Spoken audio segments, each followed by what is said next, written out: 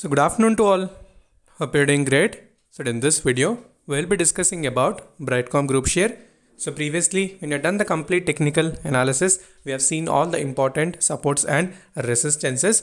So as usual, the stock is completely moving in a sideways manner despite the market fall. So we know a little bit of correction is observed in the market. So many stocks, especially the upper circuit and lower circuit stocks, still they're facing that particular correction. So obviously it is temporary one. So don't get trapped by those things. So obviously need to search for some very good fundamentally strong stocks and you need to average. So that is the best thing at the current situation. So we'll try to find out what are the major regions that we need to focus for Brightcom Group. So before that, if you're new to the channel, then definitely subscribe the channel and also press the bell icon to get instantly notified. And most importantly, do join the Telegram group, because in Telegram we'll discuss all the instant updates followed by stocks for intraday, swing and long term. I'll provide a link in the description followed by comment section. Okay, so if you observe the weekly chart of Brightcom Group, so clearly you can see the levels are intact, so nothing is getting disturbed. So the support is at the same zone, resistance also is at the same level. So only thing is that the stock is completely moving in a sideways manner. So almost 3 to 4 weeks have completed, but the stock still is moving in that zone. So it means that company is waiting for some update.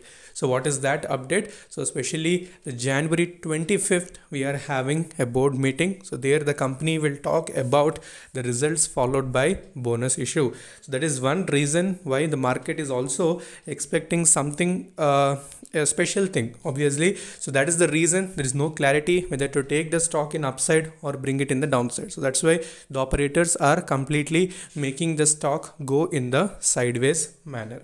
So this is in weekly chart. So if you observe the daily chart also, the levels are same, but the chart pattern is telling us that the stock is in swing. It is taking the support, again bouncing back, going to the resistance, again it is reversing. So till 25th, you can expect the same thing will continue.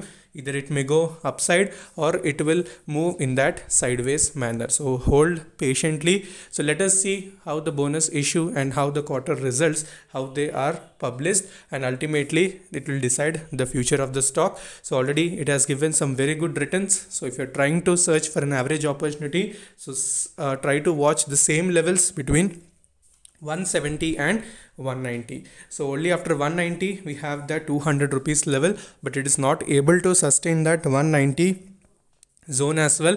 So today we have seen a huge correction in the market, huge in the sense even Nifty has fallen somewhere around 1%, but many stocks have crossed that 5%, 6% downfall because of little profit booking, and global market cues are also little negative.